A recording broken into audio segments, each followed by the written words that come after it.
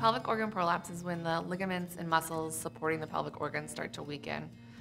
It allows the pelvic organs to start to drift downwards. So the two main factors that can cause pelvic organ prolapse are having had children and then also just aging. Sort of as you age, the tissues start to weaken, especially after you go through menopause and there's the loss of estrogen.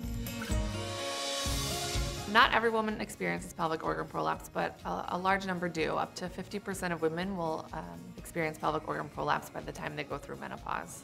For many women, it's not something that's noticeable or bothersome, but up to 1 in 9 women would undergo surgery to repair pelvic organ prolapse in their lifetime.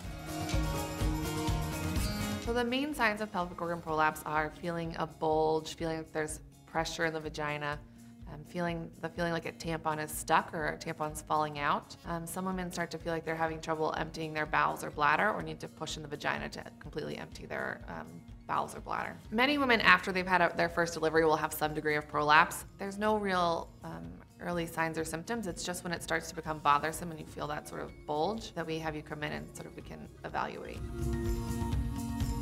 There's a wide variety of treatment options for pelvic organ prolapse.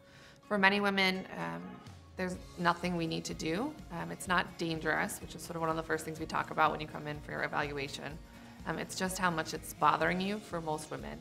Physical therapy can be a good option for many women. A pessary, which is a silicone ring that goes into the vagina, can help hold the prolapse up and take away the symptoms. Prolapse, it's often related to the trauma from childbirth. There's not a whole lot to do to prevent it. For some women, going into physical therapy after childbirth can help sort of restore the strength in the pelvic floor and sort of avoiding things that cause pressure on the pelvic floor. So straining for bowel movements frequently can put a lot of pressure down on the pelvic floor and worsen prolapse. Extreme heavy lifting can sometimes worsen prolapse. And then things like smoking and chronic cough can also increase your risk for developing prolapse.